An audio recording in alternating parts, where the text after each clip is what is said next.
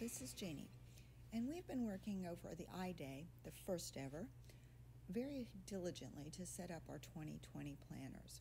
Well, perhaps now it's time to back up and save all of that hard work, both in the 2020 planner and the 2019 planner if you have one. How do we do that? In Goodnotes 5, it is not yet an automatic process. Not yet. Hopefully soon, but not at this moment. But it's not difficult. We have a planner. Let's let the planner work for us. So what I do is every Sunday, I actually enter into my planner to back it up. If you look at my layout for this past week, on Sunday the 1st of December, it does tell me to back up my planner. I mean, there's no reason I cannot do that. So how am I actually going to back up my planner? Give me a second. I'm going to move to just the settings menu and show you how to do this. It's actually quite simple. As you can see, I'm in my Documents folder, and I have a lot in Goodnotes. Now, the one thing I wish they would change, I'll be honest, is if I could just simply back up an individual document, for example, my 2019 planner.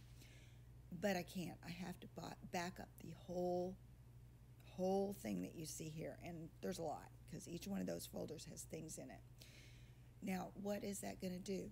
Number one, that means it's going to take, it's going to take a little bit of time, but also if I have to bring it back in to my Goodnotes file, that means that it will take a little bit longer to re-import it.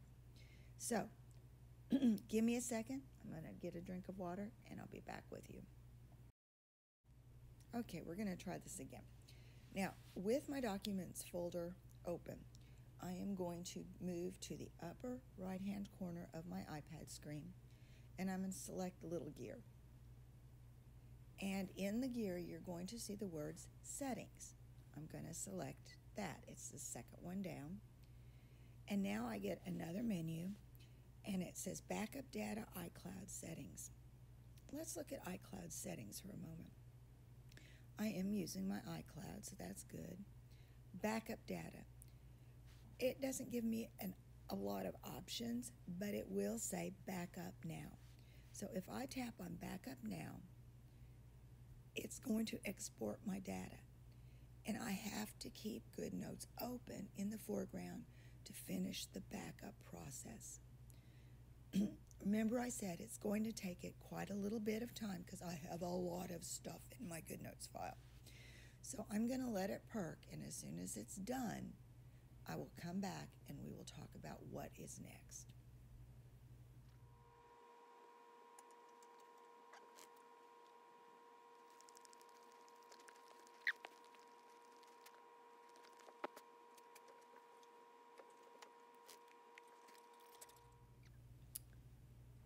Okay, and now I have it says that the backup has been created. It has dated it, today's date, which I'm filming this on Saturday, and it's going to allow me to select where I want to save it. If I scroll down, I save it. It gives me selections to save to files. That is my iCloud files. Save to Dropbox if I want to choose to save it to my Dropbox. I can copy it. There's just a lot of things I can do.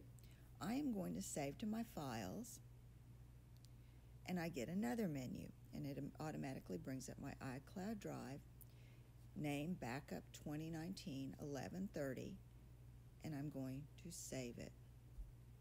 And that's all there is to backing up my Goodnotes file. What happens if I want to bring it back in? Now, if I brought it in at this moment, what I would have is a lot of duplicates. So I don't necessarily want to do that.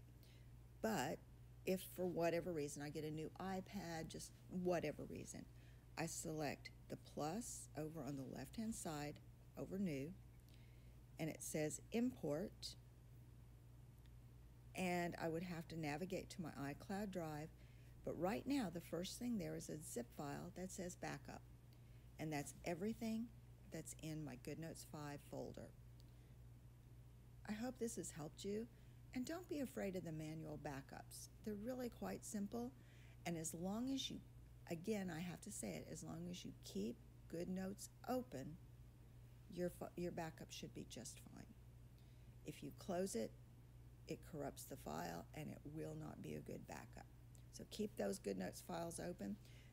Just kind of a little bit of information. It was under 2 minutes that it took it to back up everything that I have.